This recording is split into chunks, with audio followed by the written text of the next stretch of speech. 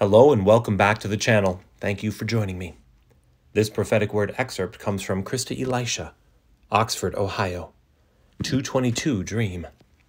Flying to Colorado Springs for Lou Engle's 222 conference, I fell asleep on the plane praying, and I had a dream. In the dream, I was looking down at the U.S. I watched a scroll unroll over the nation from east to west. Written on this scroll was the book of Acts, chapter 2. The Lord showed me a great number of believers rallied together to stand in one accord at their state capitals. All of a sudden, a great wind accompanied by massive pillars of fire, they came down, consumed each state house one by one. As this took place, I watched as the gospel went out and thousands were swept into the kingdom in each state. I looked again. I saw the ground begin to tremble across the nation. Then I heard a voice say, "Airstrike 1. Complete." The sun fell and rose again, signifying another day. I looked down again at the nation and saw 50 pillars of fire encircling Washington, D.C. like they were witnesses. When I looked at the pillars in the spirit, I saw they were represented by 50 historical revivals that marked our nation, 50 years of national history, 50 years of national prayer. I watched as a finger came and wrote in the blood of Jesus the words, "Many, many, tekel, parson." On the wall of the White House, this was written. I watched as believers began to follow the pillars of fire in D.C. As they gathered again in one accord, I looked again, and another scroll was unrolled over the nation from east to west. This time, it was inscribed with Acts chapter 4:24. When the believers heard their report, they raised their voices in unity and prayed. "Lord Yahweh, you are the Lord of all. You created the universe, the earth, the sky, the sea, and everything that is in them. You spoke by the Holy Spirit through your servant David. Our forefather, he said, 'How dare the nations plan a rebellion, ranting and raging against the Lord Most High? Their foolish plots are futile. Look how the kings of the earth take their stand, rulers scheming and conspiring together against God and his anointed Messiah.' In fact, Herod and Pontius Pilate, along with the Jews, the non-Jews, they met together to take a stand against your holy servant, Jesus the Messiah. They did to him all that your purpose and will had determined, and according to the destiny you had marked out for him. So now, Lord, listen to their threats to harm us. Empower us as your servants to speak the word of God freely and courageously. Stretch out your hand of power through us to heal and to move in signs and wonders by the name of your holy Son, Jesus."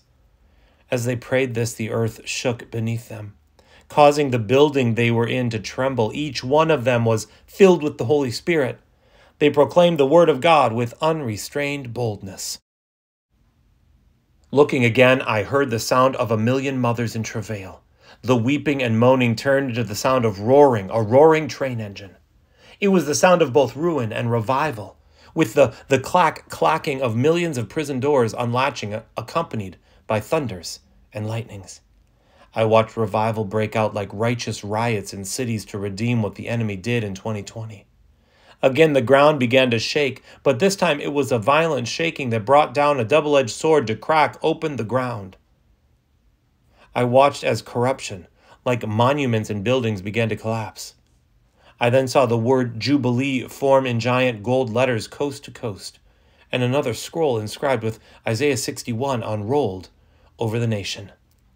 Then the Spirit of the Lord came to me saying, "This isn't just another prayer gathering. This is a national revival.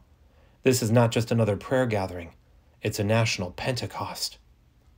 I then saw 2 clouds, one from the east and one from the west, converge and cover the whole country. Dirty faces, men wearing drag makeup, looked to heaven as rain came and washed them clean.